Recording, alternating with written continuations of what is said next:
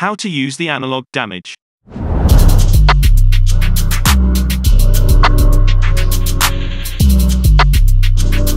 Today's video is sponsored by Taro the Dragon Boy.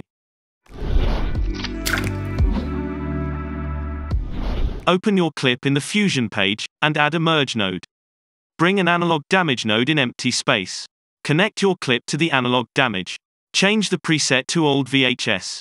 Open the broadcast signal menu, and play around with the sliders.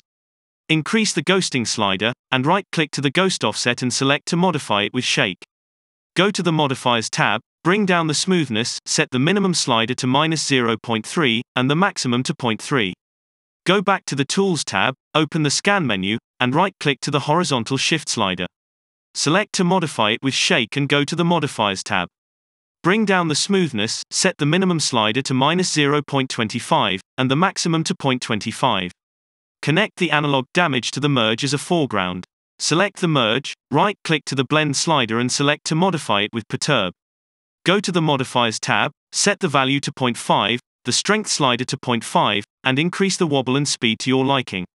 You can use this effect like this, but what I like to do is to add another merge node, bring a masked clip of my subject, connect it to the second merge, and bring down the blend slider to 0.7. If you liked this clip, subscribe to this channel. If you didn't, subscribe and close your eyes.